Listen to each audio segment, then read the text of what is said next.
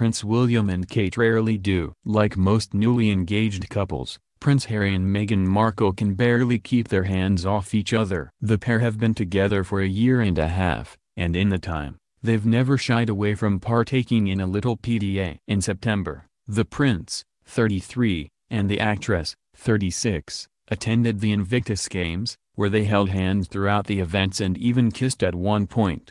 The couple displayed the same closeness recently. On Monday, there was their hand-holding heavy engagement announcement. Then on Friday, they made their first official public appearance in Nottingham, England, for World AIDS Day. Throughout the busy week, the pair linked arms and rubbed each other's backs, behavior you almost never see from the prince's elder brother, Prince William, and his wife, the former Kate Middleton. As a royal couple, you can see how Meghan and Prince Harry's outgoing personalities, modern outlook and big hearts will be on display when they meet the public, said Mike Meyer, a royal etiquette expert and the founder and director of Beaumont Etiquette. Of course, there's no official protocol that says royals can't show public displays of affection while attending official engagements. But overall, the Duke and Duchess of Cambridge seem to prefer a more reined-in approach than Prince Harry and Markle. It is actually simply as a matter of preference for each couple, Meyer told HuffPost. Every royal is clearly trusted to make their own judgment calls to what they think is appropriate. The difference in style may be most notable in the brothers' post-engagement interviews. In Markle and Prince Harry's interview with the BBC last week, the former Suits actress cradled her soon-to-be husband's hand while fielding questions about how he popped the question and if they'll have children.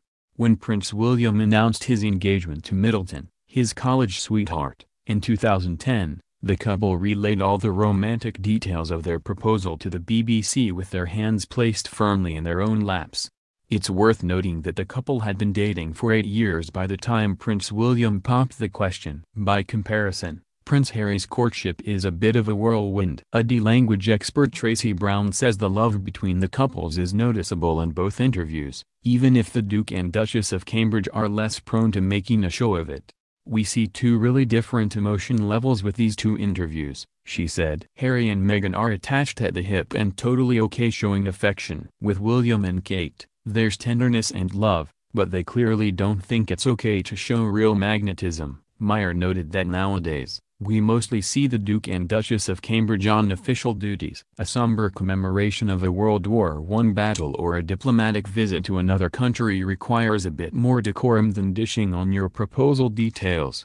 The nature of the majority of events they attend are very formal, Meyer said. At sporting events and more light-hearted events for instance, as a couple they are very warm and more likely to show affection. Case in point, this photo of the royal couple getting relatively handsy at a marathon training event for charity earlier this year.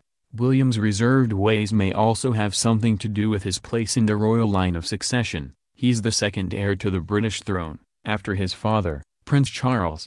One day, he'll be the King of England, and the Duke of Cambridge is clearly very sensitive to the honor he has been given, Meyer said. His actions are a sign that he takes his role as a high-ranking royal very seriously, which is simply a sign of respect to both the royal family, his country and its citizens. And while there may not be an official rule on hand-holding, there's certainly precedent for keeping it as proper as possible. The current reigning monarch, Queen Elizabeth II, and her husband, Prince Philip, aren't known for showing overt affection in public, even though they've shared 70 years of love and marriage.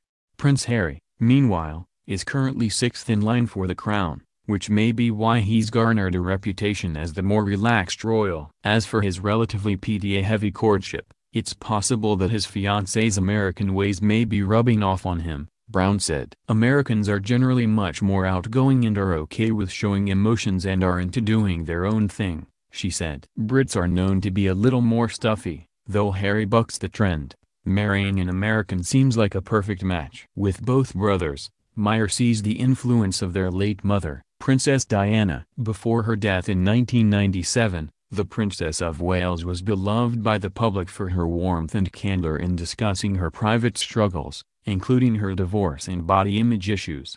With Prince Harry's displays of affection and Prince William's openness to talking about mental health issues, we may very well be seeing a new era of approachability with the royals.